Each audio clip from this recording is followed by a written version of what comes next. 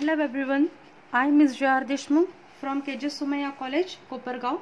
Today we are going to talk about the applications of biogas, in which we are going to deal with some small topics like definition, raw material and microorganisms involved in the biogas production. So let's start about the definition of biogas. Biogas, it is a mixture of gases produced by the breakdown of organic matter in absence of oxygen. It is a completely anaerobic process. Biogas, it is also known as the methane gas. The biogas mainly contains methane, that is about 60%, CO2 40% and the other trace elements. The raw material which is used in the production of biogas is agricultural feedstock like cattle dung, energy crops like maize, sugarcane, beet, etc., algal biomass, crop residue, etc.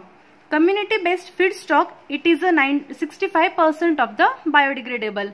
It contains municipal solid waste, sewage, sludge, garden waste, organic kitchen waste, industrial waste and the institutional waste. For the production of biogas, also used a raw material like industrial waste from food and beverages processing, dairy industry, pharmaceutical industry, cosmetic industry, biochemical industry and the paper and pulp industry, etc.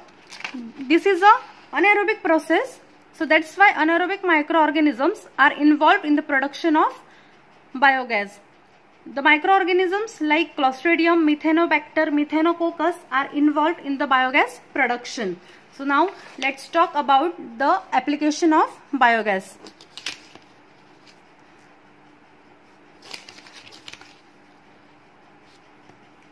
It is used for the cooking purpose. It produces the large amount of heat, and this heat it is used to heat the digester. Digester is the fermenter in which the biogas production carried out. It is used in the street lighting.